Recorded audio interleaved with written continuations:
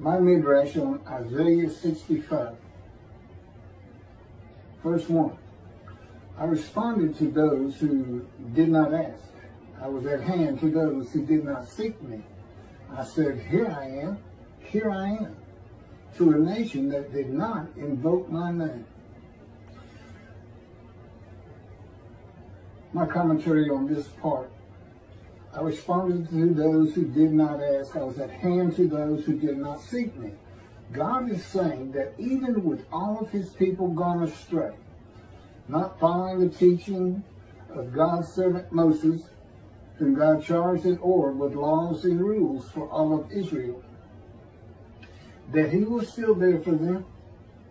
God espoused the Jewish people, married them, and would never turn from them despite even the entire nation not following his laws and rules.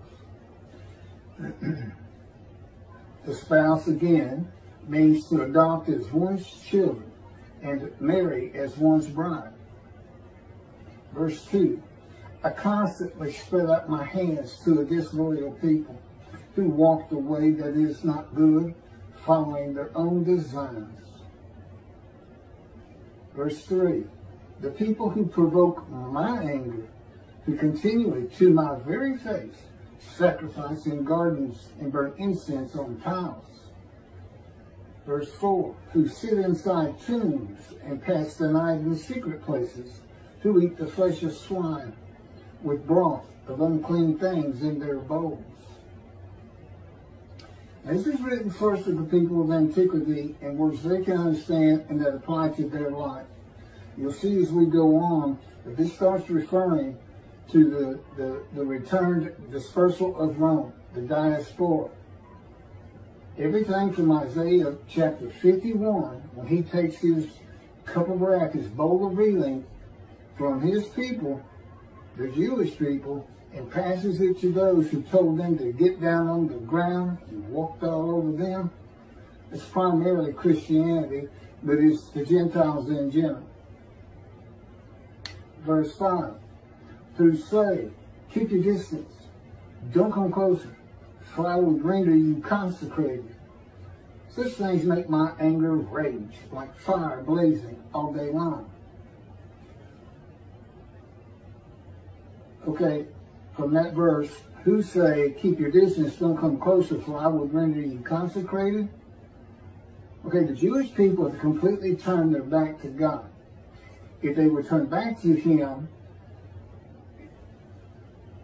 in this chapter, not necessarily right now, if they would turn back to him, he would dedicate them formally to a religious or divine purpose.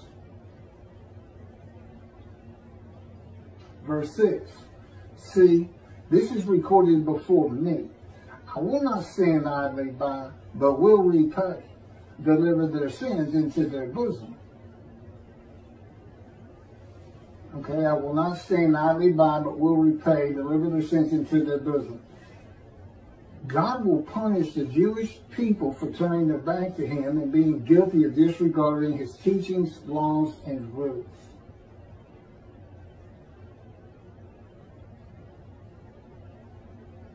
But he will not leave them.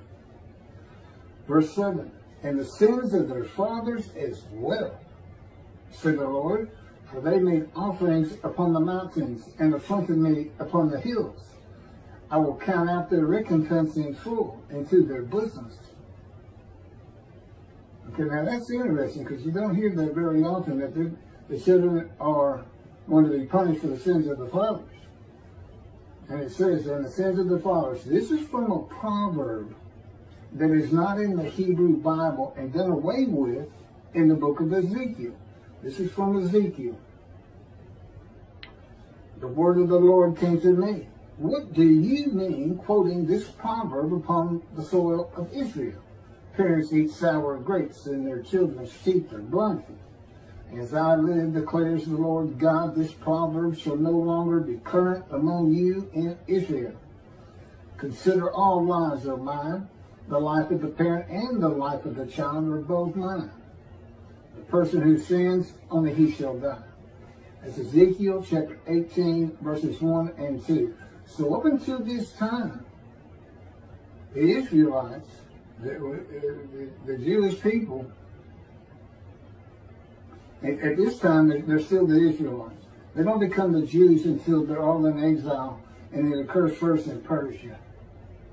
First time we see the name Jew. And it has nothing to do with Judah, any more than Hebrew has anything to do with Judah. It is an EW. What it is the pure blood of Hebrew became diluted during the exile of the Assyrian Babylonian exiles after Babylon destroyed the first temple and deported everybody. In the North Kingdom had already been deported to those same lands much earlier than that.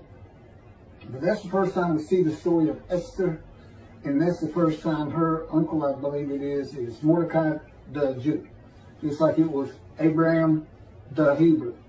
That's just the name he wanted his chosen people to be known by. So anyway, everybody dies for their own sins. There's no atoning for others. Which I know the Jewish people, rabbis, they tell the Christians this all the time. God doesn't accept it. That's not his teaching. That anyone can atone for another. Everybody's responsible for their own sins. Verse 8. Thus said the Lord, it's when the new wine is present in the cluster. One says, don't destroy it. There's good in it. So will I do for the sake of my servants and not destroy everything. Okay, as when the new wine is present in the cluster, one says, don't destroy it, there's good in it. This analogy is between the cluster of grapes and the Jewish people. Grapes that have ripened for wine in the cluster of bad grapes to goodness. And many of the Jewish people among many more who disregard God's teaching, laws, and rules. Applying this psalm to today, if Elijah's purpose prospers, when God comes, he will not bring utter destruction and throw out the whole cluster with the good grapes.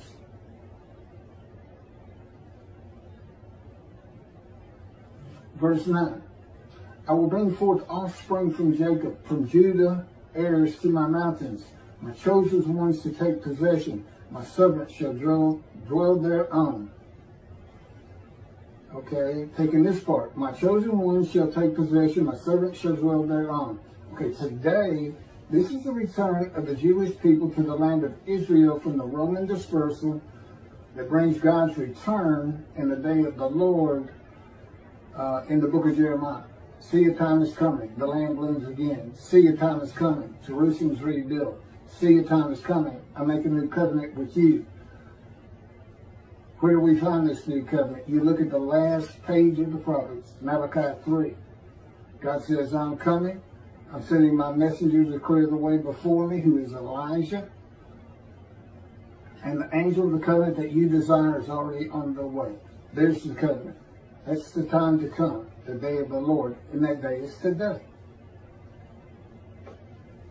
Verse 10, Sharon shall become a pasture for flocks in the valley of Achor, for cattle to lie down, for people who seek me. Sharon becomes a pasture for flocks in the valley of Achor, a place for cattle to lay down.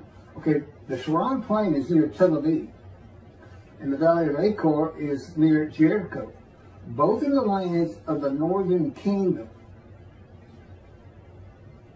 And that's how you know this is not for the Assyrian Babylonian exiles. The northern kingdom was inhabited by Gentiles that were imported when the northern kingdom was deported by Assyria. It doesn't apply to them. This is the entirety of the promised lands. Now, Israel today, the state, the country, doesn't comprise all the promised lands, but it's definitely in the north and south kingdom. Okay, I said Psalm a minute ago. This is chapter 65 of Isaiah. And what I was referring to was the psalm where that proverb came from. I should have said proverb. This chapter 65, like all the chapters of Isaiah, from 51 to 66, pertain to the Roman dispersal in the day of the Lord. Okay, for my people who seek me, that's the Jewish people who heed and revere the Lord, esteem his name, who desire to be written into the scroll of remembrance for entry to God's spiritual heaven, prepared in the day of the Lord. This is all in Malachi 3. I mean, it's where he discusses it, God does. The Middle Ages and the Common Era in general is much different than the heaven of the scroll of remembrance, I have been told. No one of this generation will see anyone of biblical times in heaven. And the Lord tells me we would not want to. They were illiterate. Nobody could read. Life was just, can I get through this day with some food and shelter? And no police, no anything. If you had stuff, people took it from you. And that'll be revealed more as I go on. And what's special about this heaven for this day of the Lord, which I believe begins, and God has, as so much as indicated, 1957, when the dawning of the age of the internet, when the Russians sent up the first satellite, Sputnik. It's also the year I was born. But with me is the angel of the covenant. It's the angel of his presence. The covenant's the new covenant, Jeremiah 31. Though they don't know it, every Jew on the face of the planet is sin free. Okay, they had to understand this before God says, okay, I cleaned your slate, now let's start being observant Jews. You can get back to synagogue or go to synagogue for the first time, if such be the case. And he did this for the Syrian and Babylon exiles. When they returned by writing, Isaiah's writing, he forgave their sins. And what did they do? They became a holy seed, and they built a second temple. Well, we have another temple to build. God's covenant of friendship says, I'm going to place my sanctuary amongst you. That's also in Ezekiel. So he knew, when he had Ezekiel right there, that in the day of the Lord, when the land blooms again, there's not going to be a temple. He already knows that.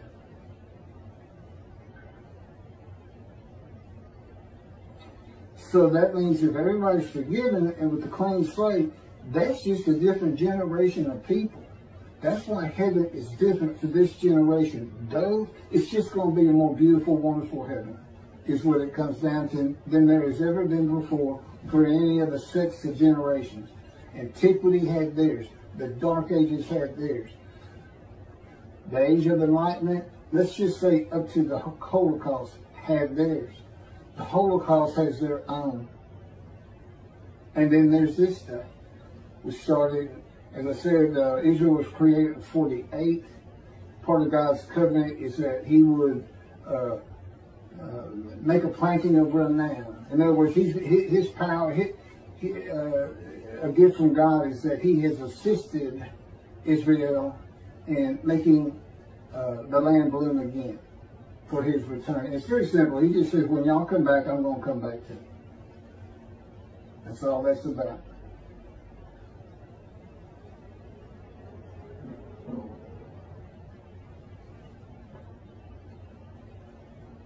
Okay, the scroll of remembrance is being written. And on the day, this is from Malachi, and on the day that I am preparing, said the Lord of hosts, they shall be my treasured possession. That's those who revere and esteem the name of the Lord in the day of the Lord. They'll be his treasured possession.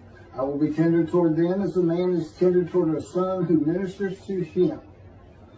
And you shall come to see the difference between the righteous and the wicked, between him who has served the Lord and who has not served him.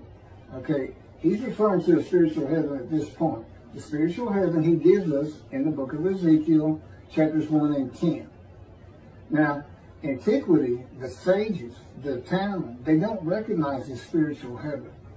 They see nothing but chapter 37 of Ezekiel, where you have the vision of old bones rise, and there's a resurrection vision. That's for the people of antiquity. That's not today. That's for people who were so illiterate they would just go out and stare at the ground where their loved one was buried and just wait for them. It's like they sit in cemeteries all night. I just read a reference to that. Waiting for, because that's how they knew. Just come back. Just come back and be alive. You know, with our knowledge in science and medicine, we know better. Human bodies aren't going to be reconstructed from the dust and ashes of dead bodies. It's just not going to happen. And if it did happen in Israel today, as Judaism teaches, that comes from antiquity, you'd have billions of people to be taken care of. All of them, for the most part, illiterate. You'd have Israelites. You'd have those that lived in Egypt for 400 years. That God had to tell them what sin was and to cook your food. Don't eat the blood. You know, you don't want those people running around Israel. It's bad enough having Palestinians. And also in Malachi, for lo, that day is at hand, burning like another. All the arrogant and all the doers of evil shall be straw. And the day that is coming, says the Lord of hosts, shall burn them to ashes and leave them neither stock nor bowels. But for you who revere my name, a son of victory shall rise to bring healing. You shall go forth and stamp like stall-fed calves. This is talking about a spiritual heaven, but it's written in the words of antiquity for their kind of heaven. We defeat all of our enemies. That's what the day of the Lord has always been in 6 other books until Malachi, when he says, I'm coming with sin forgiveness. I'm not coming to destroy evil. I'm going to write down those who want to be observant and revere and esteem me, and I'm going to put them into a scroll of remembrance. It's just totally unlike all the days of the Lord previously mentioned in the Hebrew Bible. It's his final word on it. And again, it all comes back to, you know, the Talmud is wonderful. God thinks it's wonderful.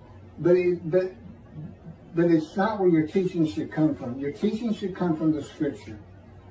And the rabbis today rely almost solely on people like Rambam of the Middle Ages and his interpretations of the Talmud. And, you know, they pray for a resurrection of the dead, or that they have a belief in it. You know, things that just aren't meant for this day of enlightenment, reasoning, knowledge, information, science, medicine.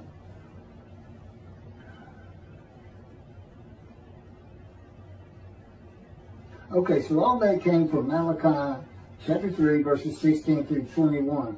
You can back up with chapter 65, verse 11. But as for you who forsake the Lord, who ignore my holy mountain, who set a table for luck, and fill a mixing bowl for destiny,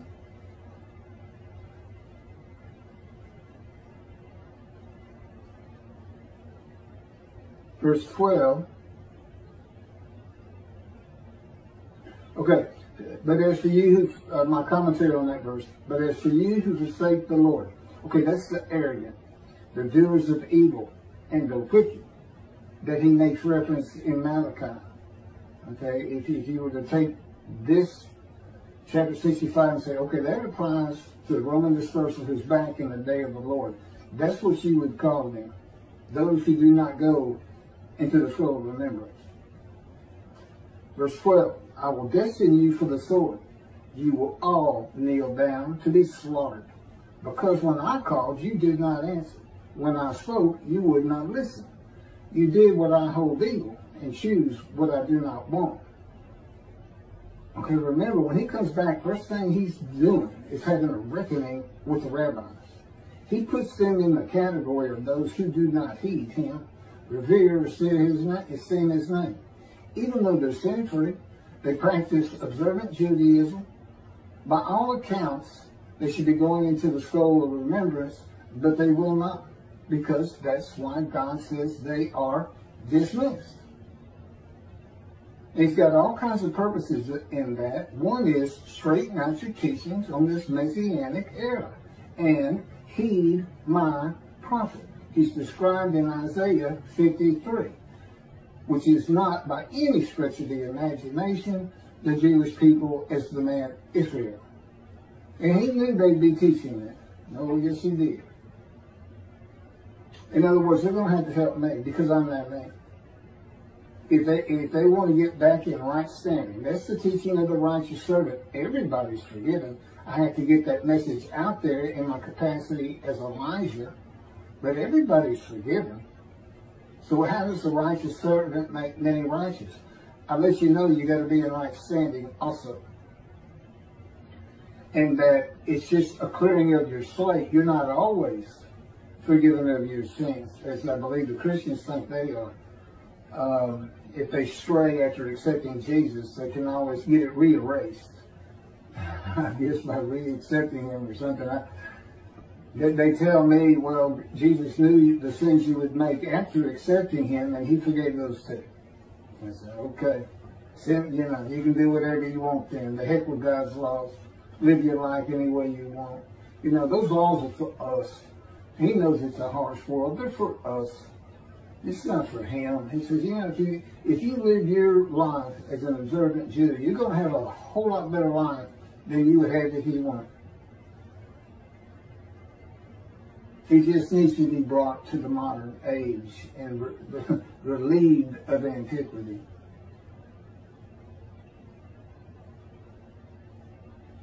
And again, you will all kneel down and be slaughtered. The day of the Lord, burning like an oven, shall burn into ashes. Okay, death in this context means you will not have eternal life. He's not going to, you know, we're not talking about the good people going to kill all the bad people in the day of the Lord. Again, antiquity to death. There's no difference. And because when I called, you did not answer. When I spoke, you would not listen. God calls through his prophet, and the prophet is the answer. It's not walking out your door and say, I'm going to do God's will this day.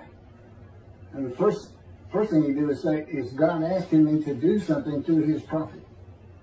This is how he communicates to the earth, to human beings, to his chosen people. This is what the Hebrew Bible is about. Now, I'm the only person who's ever been able to explain all this and how it is that the angel of the Lord's in the burning bush and God speaks. How a man in divine being wrestles with Jacob and God speaks and changes his name to Israel. I have all the answers. Just like Elijah would have all answers of things from heaven. Verse 13. Surely, thus said the Lord God, my servant shall eat and you shall hunger. My servant shall drink and you shall thirst. This is the evildoers versus the soft-headed calf. My servant shall drink and you shall thirst. My servant shall rejoice and you shall be shamed.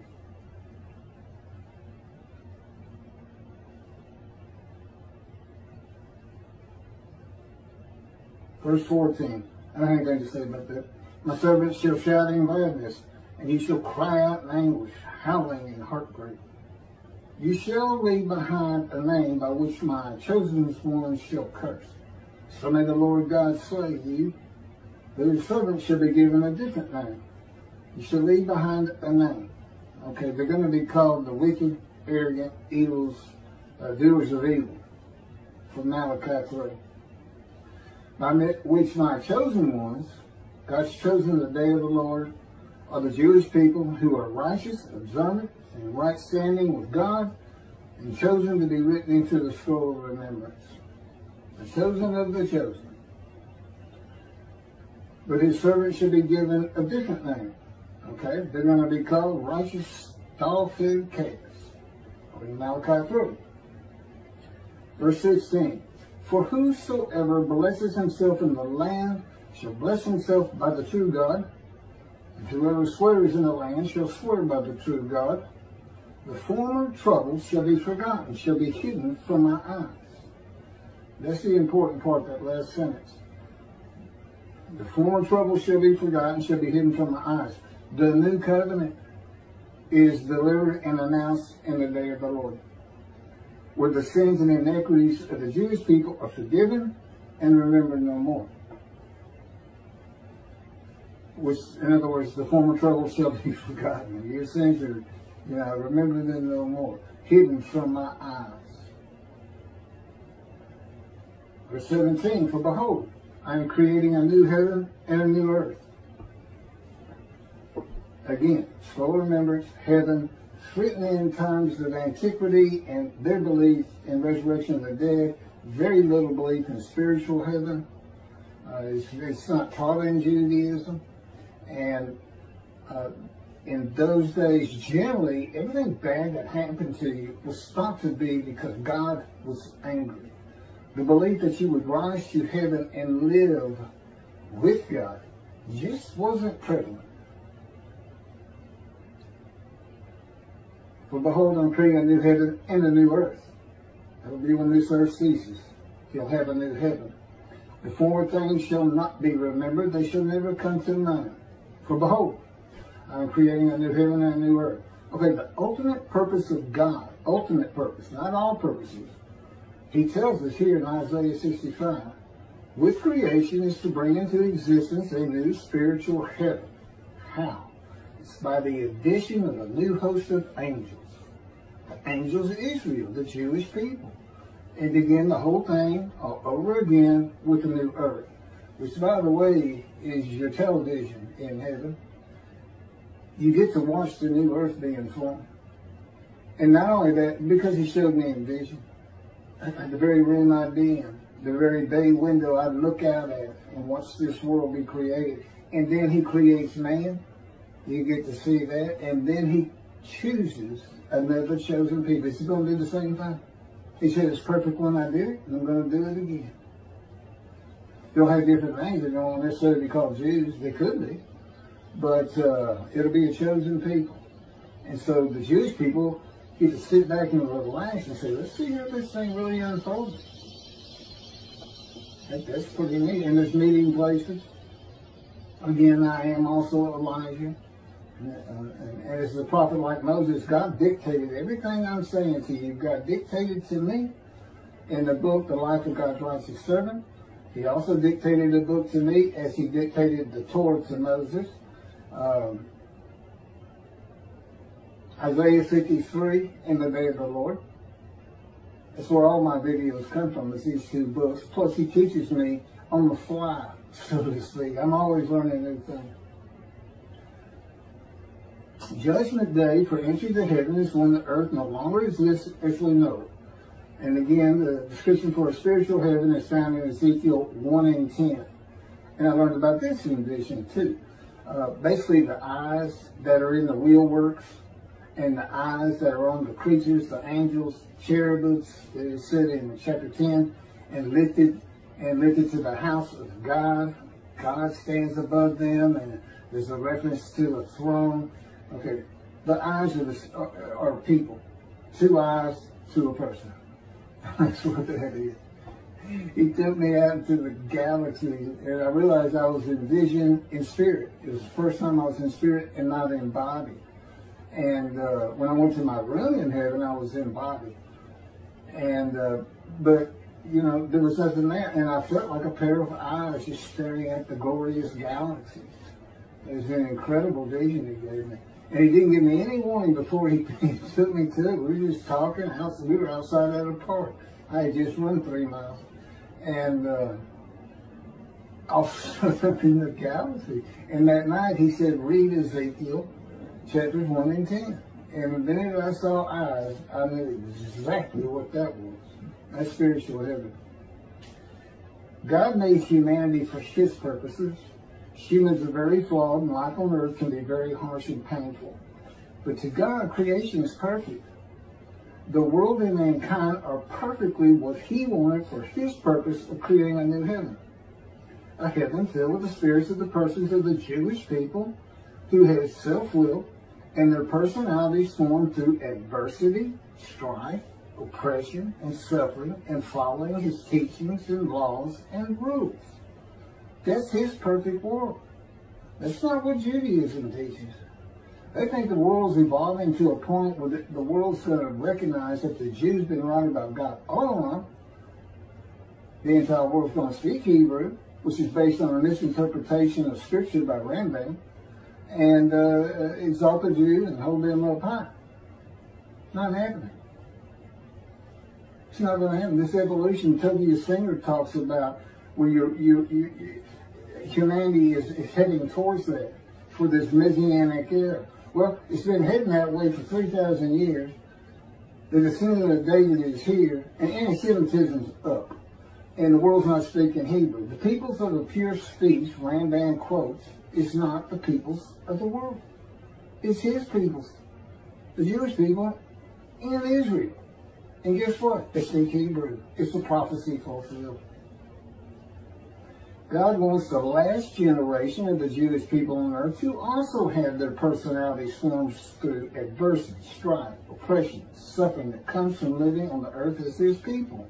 Again, ultimate purpose of God, a new heaven. Why is it new? The addition of a host of angels, a new host. The angels, Israel, the Jewish people. Because he says, I'm making a heaven where the name Israel shall endure. There's no heaven for the Gentiles. If they want to see heaven, they have to convert to Judaism and become Jews. That's all they got. Again, it's an option. In the Messianic era, this will never happen. All adversity and strife is gone. God doesn't want that. That's not his perfect world. And he says the perfect world Tobiah talks about is not perfect. It won't work with human beings. Period. You got to have competition. You got to have people saying, I'm gonna outdo that person. I'm gonna be better. I'm mad. I'm angry. See, in the world that they're talking about, nobody gets angry. I don't know who does the work. You know, it never works. Reading a science fiction book, you'll figure that you cannot have utopia. Human beings are created for utopia. The former things, he says, shall not be remembered. They shall never come to mind. Now think about that. What does he mean? In heaven, I won't remember my life on earth? That's correct. You're a new creature. You're you. You're the you know, the person within that body that you're in. That's you. And you say, well, how do I know all about Jews and Judaism and Talmud and anything and everything that's Jewish that this new heaven's about? You just do. And he's proven it to me. The thing is, he provides the information of your mind that your spirit, your person reads. You know, your spirit reads your mind. Your thoughts don't come from a bunch of electrochemical synapses and chemicals and tissue of the brain, gray matter, white matter. That's not where your thoughts are. No, it's from that God-given spirit that's in your human body that knows how to read the information in that brain that comes in from your eyes and your ears and your remembrance. And in heaven, you don't have a brain. You don't have a mind. It goes to the dust. He provides it. And I know these things because he does it with me. The normal workings of this human are now different. I'm a man in divine beings. He supplies the information my mind would be supplying, but he's in control of what that is, which is how he can speak to me or have me always speak the words he wants me to speak. That includes right now. There's more on that on other videos. You're a new being with the knowledge you had on earth, with a heavy emphasis on Judaism, all things Jewish, including the culture, history, and even food, though you will not need it or desire it. Okay, this is how he had me type this. You will not wonder how you know the things you do know or their source. God is the information of your mind, and that information will not include anything of the earth. He will not have you wonder about the source of your knowledge, and you cannot without him. And you will know your loved ones without even thinking about why or when you first began to love them. He won't let those kind of thoughts come to you. You just know you love them. It's incredible what he's doing with me. It's just incredible. A man in divine beings. It's just me, God, and the angel of his presence, the Holy Spirit. That's the same thing. Angel of his presence, Holy Spirit, same thing. It's an angel, and that angel's body is the Spirit of God. It's not a human form with wings. Judaism doesn't recognize the Holy Spirit of God to be a person, which is an absurdity. Because, I mean, there's so much scripture that says the exact opposite. The Spirit of the Holy God went to Ezekiel and said, speak. He's talking to speak. He's talking. That's the person. He gets grieved. He gets angry if the Jewish people don't obey God. He gets angry. He gets grieved by it. God says, don't grieve him. He will forgive you. This isn't your regular angel. But anyway, and God says, for I shall create Jerusalem as a joy. He calls it Jerusalem for antiquity because they believed on this heaven on earth that, that's what they believed in. Okay, now spiritual heaven as Judaism still teaches today. So he calls heaven, it can be used two ways today. We look at that and say, oh, he means Jerusalem's heaven, spiritual heaven. And her people's a delight.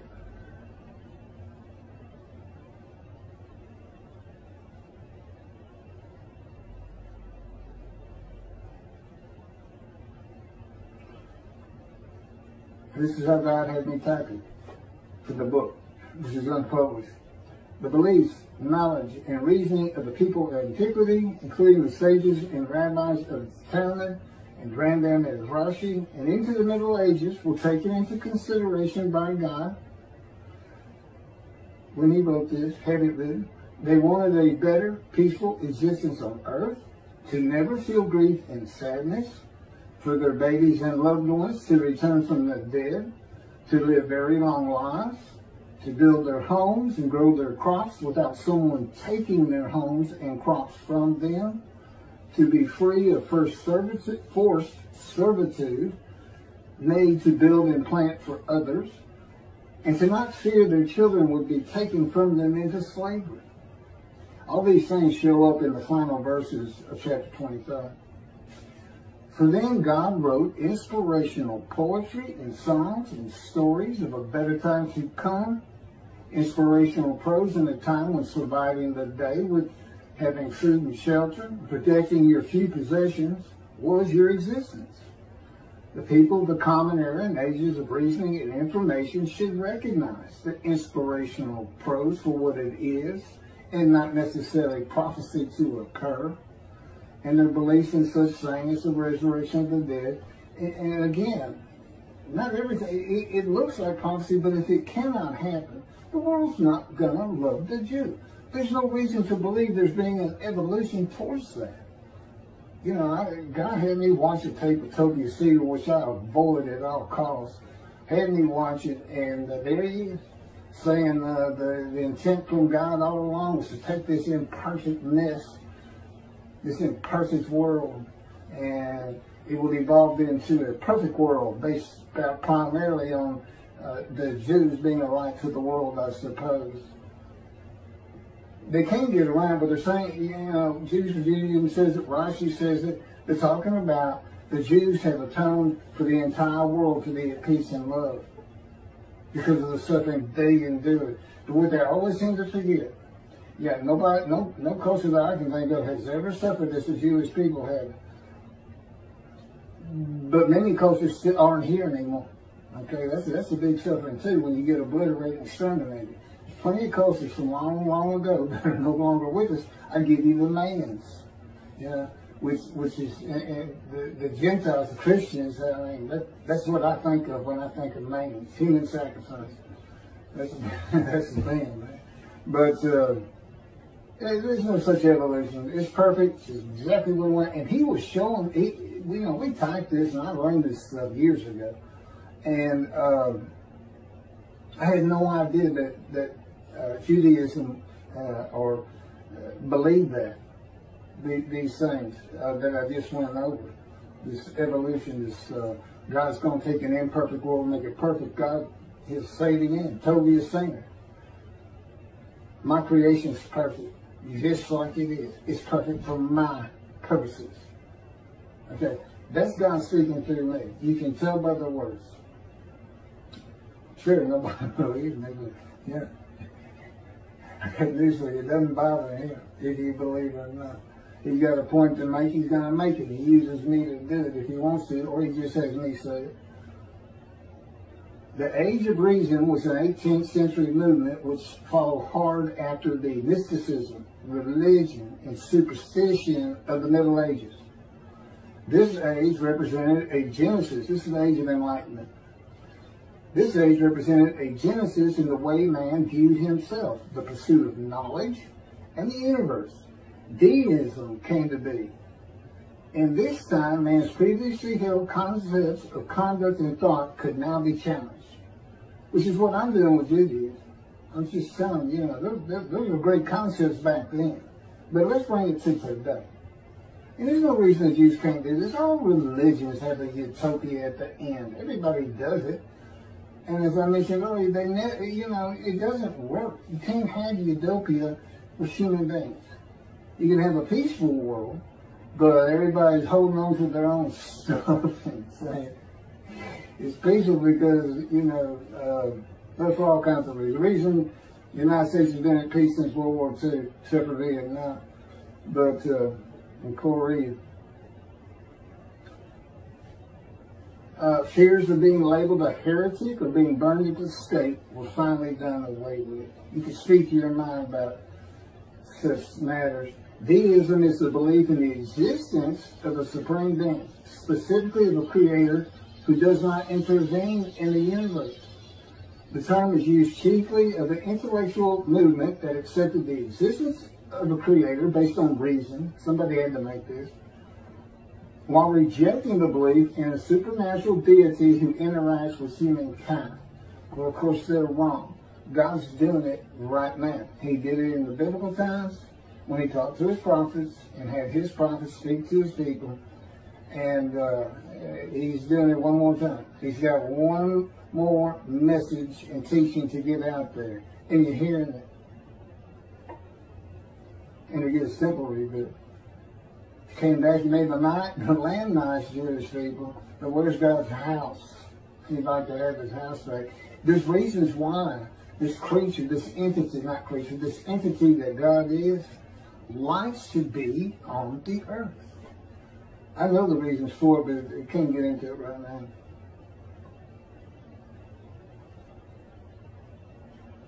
God has never changed the Jewish people to never sin and make them heed the sin and revere him in his power. How's he going to make the rest of the world? Why would he make the rest of the world do that?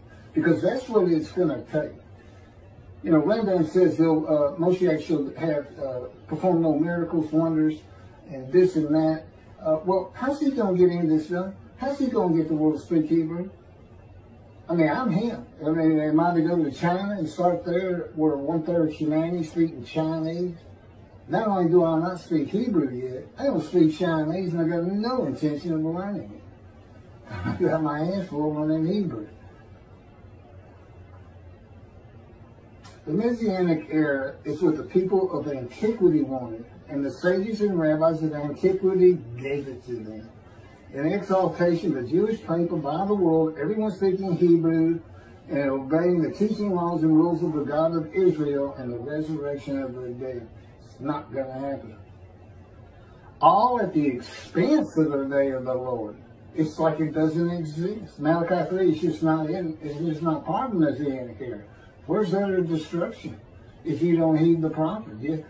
Where's the rabbis when David's here and God grants his covenant of friendship and he has a reckoning with them, the shepherds, and dismisses them? I don't see that in their teachings. Very selective teachings. Where's the scroll of remembrance? Where's their destruction?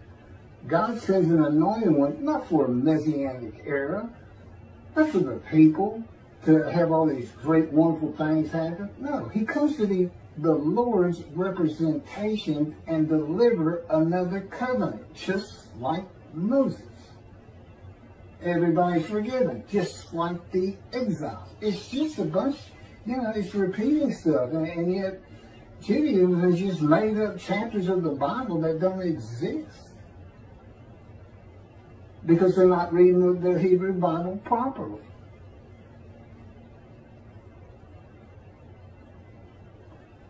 And, you know, it's to be God's representation, to write his words, to speak his words, to explain the things that will happen and those that will not. And again, I've done so in these 2 books. The symbolism of a physical earth on earth continues in the remaining verses 19 through 25, where there is no grief or sadness, 19. Infant mortality ended and people have long lives, 20. You could build your house and grow your crops and no one took them from you, enjoying both with long natural lives. That's verses 21 and 22. No one would take your children into slavery, verse 23. God would answer your prayers, verse 24. And you could live peacefully without violence in your life, 25. The spiritual heaven, Ezekiel 1 and 10, was not seen by the sages and rabbis of antiquity and the Dark Ages, which I've already gone over.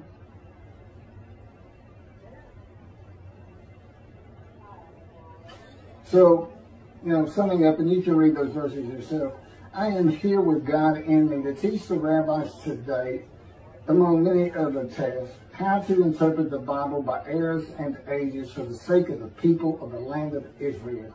If the rabbis will teach the matters of my 2 books dictated to me, my God, it's scripture. It's just not canonized. It's divinely received.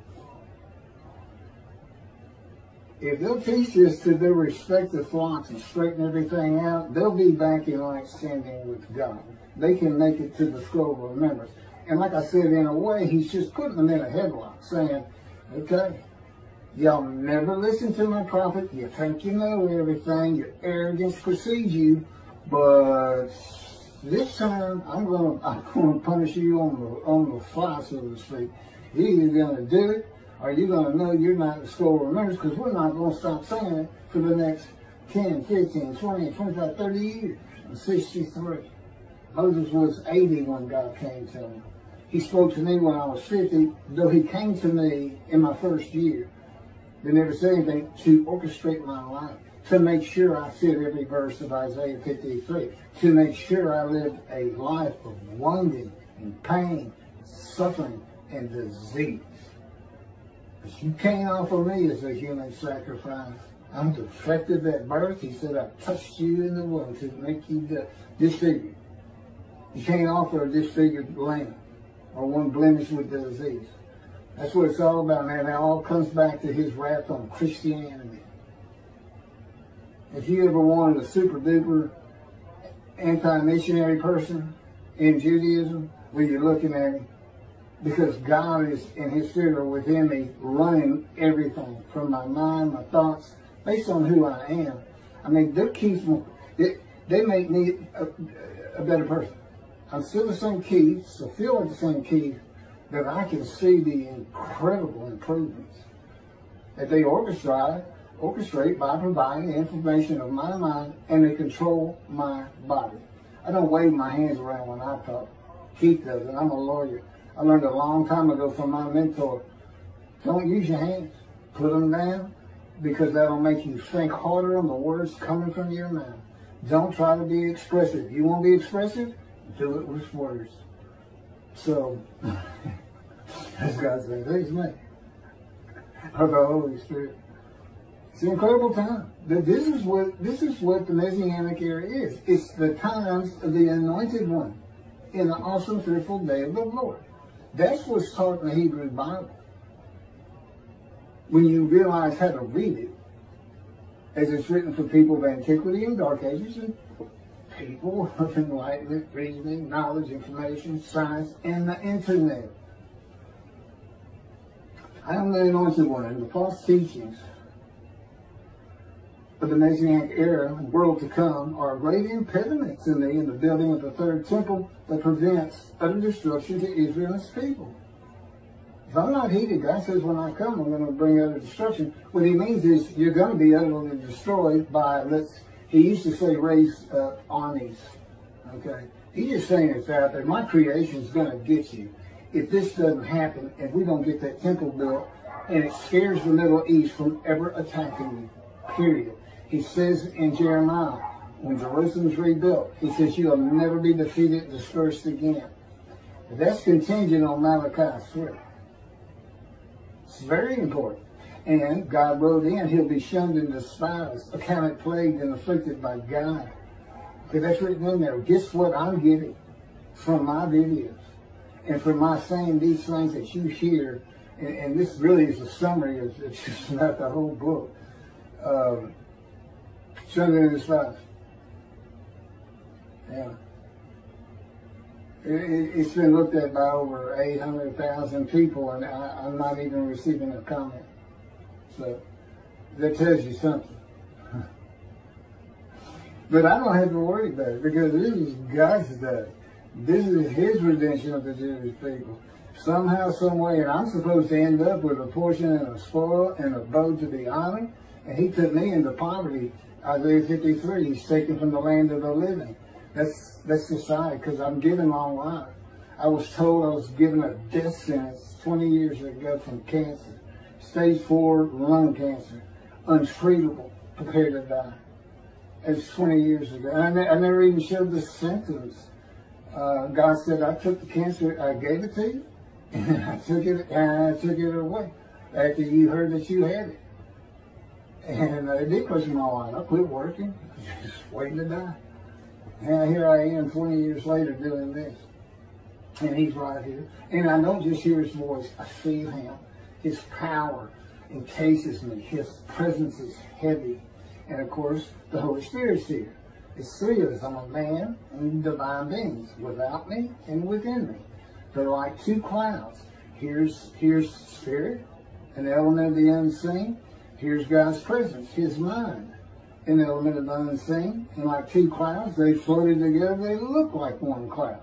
But it's two clouds. Okay? They descend on me in this room. They fill it. They fill any room I'm in. And in that room, you would be enveloped by the very presence of God and his Spirit, Holy Spirit.